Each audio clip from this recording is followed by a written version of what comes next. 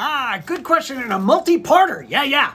For those who don't know, this is rosin, the forbidden candy. And it seems like every time you see a violinist, they're doing something weird with their rosin, right? What it does is it makes the hair on your bow sticky so it grabs the strings and it can move them. A bow with no rosin on the hair, just like nothing's gonna happen when you try to move it around the string. But if you've got rosin on there,